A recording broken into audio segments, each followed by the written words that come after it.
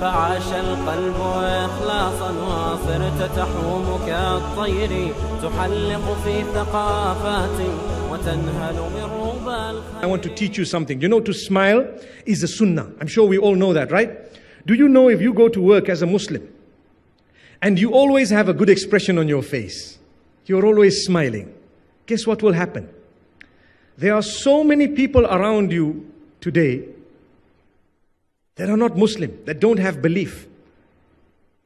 They are searching for one thing. Everyone is searching for one thing: contentment, happiness. Everyone is looking for happiness, no matter how much wealth they have. Something wrong in the home, something wrong here. That's a gift of Allah. Searching for happiness. And they see you every time you're smiling.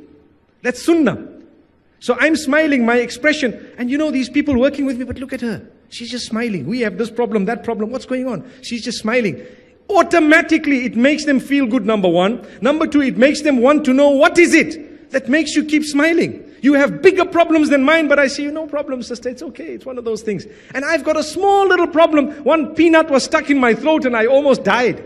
You know?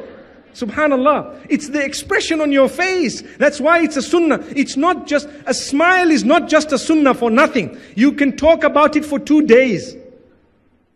It's a smile, it's something genuine. It really gives it creates an ambience that is indescribable. It gives a feeling of goodness.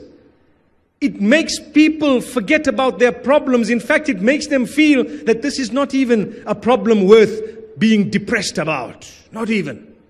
And at the same time, subhanallah, it solves your own matters. You're happy, you have hope in Allah. Alhamdulillah, things could have been worse. I'm looking at people who've lost all their children. I've just lost 2. Subhanallah. May Allah grant you Jannah. May Allah grant them Jannah. Your sabr, your patience will definitely be a gem for the hereafter. Your sabr, your patience will definitely be a gem for the hereafter. Remember this. So you smile, and that is something you beam. It is just a sunnah of Muhammad sallallahu alaihi wasallam. So important. Many of us are not even bothered. We look so depressed that even the happy people become depressed when they see us.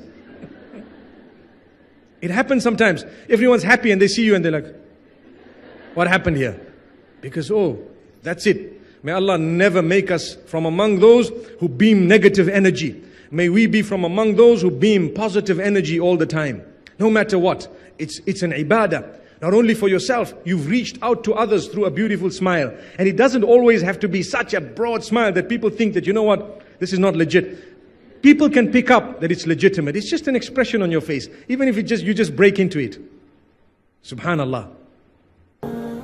Don't maltreat people based on their looks, based on their color, their race and so on. No, Allah subhanahu wa ta'ala warns us in this regard. This verse is a wake-up call.